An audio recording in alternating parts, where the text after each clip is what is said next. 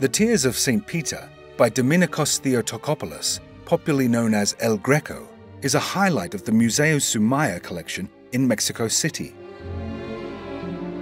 One of at least 6 versions completed by the artist, this 16th century oil on canvas details St. Peter's crisis of faith.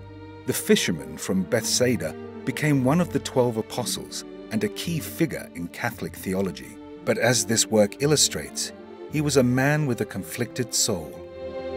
This devotional painting measures 38 by 31 inches and was completed circa 1587 to 1596 in Toledo in central Spain, during El Greco's mature period and at the height of the Counter-Reformation. The work is also known as Penitent St. Peter. It is a study of inner turmoil. St. Peter denied his faith in Jesus 3 times before reaffirming it.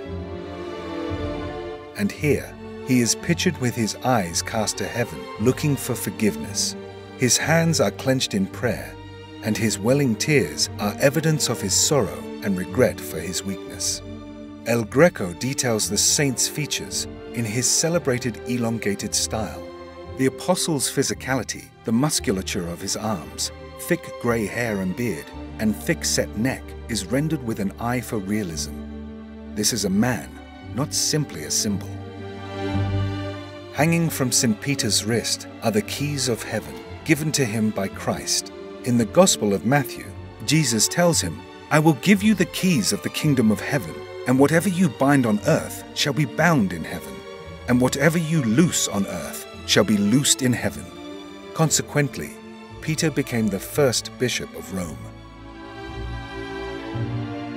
The canvas has been cut down on the left-hand side, cropping an incongruous scene towards the bottom, in which Mary Magdalene is shown leaving the empty Holy Sepulchre following the resurrection. The original composition is likely to have included the tomb's guardian angel. The Museo Soumaya acquired the painting in 1998.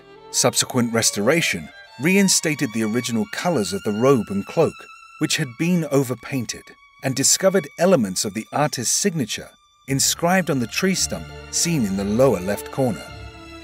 For many Christians, St. Peter's story is a potent one.